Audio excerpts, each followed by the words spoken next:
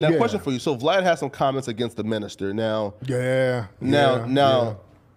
he, again, to his credit, he did admit that he was wrong, because he said that the minister said that Jews should be like stoned, and that wasn't true. Right, he didn't say that. He's kind of misinterpreting something he said. So now his stance was, I'm not going to apologize to the minister publicly. Do you think he's wrong for that? Like, should he just say, bruh?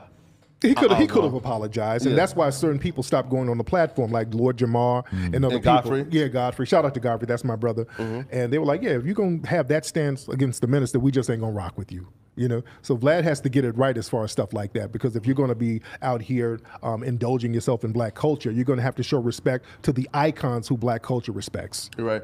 Now, here, so like, do you think